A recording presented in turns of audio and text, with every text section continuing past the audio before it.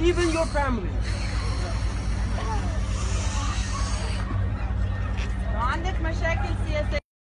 Amy, why are people protesting in Moria? People are protesting because they want the borders to open and for Europe to wake up to the situation here. So many people are stuck here because of the policies that are being made.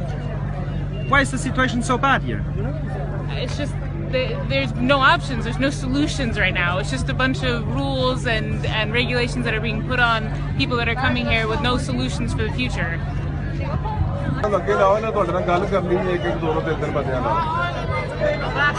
say one sentence at a time.